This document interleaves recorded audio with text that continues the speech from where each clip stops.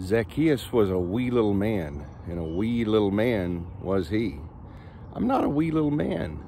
And let me tell you, climbing a tree, it's not easy.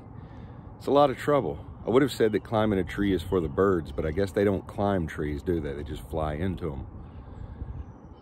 So I'm here for this first day of our 8 days of Easter to make a point that Zacchaeus goes through a lot of trouble just to see Jesus.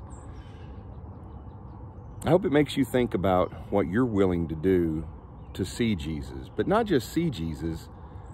Are you going to invite him into your daily life? I'm not talking about the emotional feeling of having him in your heart, but I'm talking about Jesus being a real presence in your life. When Jesus asked Zacchaeus for hospitality, that's really what he's saying. And I hope you've read Luke 19. If not, go back and read Luke 19 and then finish watching this video. But you'll notice that Jesus invites himself in, and Zacchaeus is delighted by that, because Zacchaeus is the sort of person that never got invited to people's houses. When Zacchaeus showed up at your house, it meant he was coming to take your money. And he often did so through means that weren't completely honest. But Jesus goes to Zacchaeus' house, and he visits with him, and he has a meal with him, and that represents acceptance. And that's a pretty big deal. Now, one of the things that Zacchaeus does in response to this acceptance is he agrees to make amends.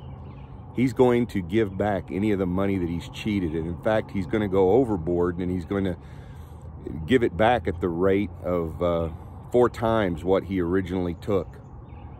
That's serious.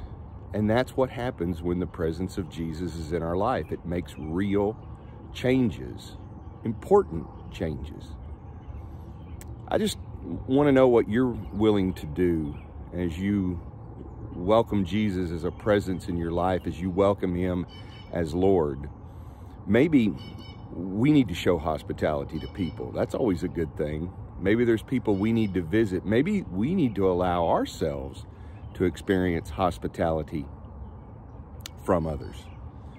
And maybe we need to make some amends. It can be scary, but you're going to be so much better off. I mean, think about it.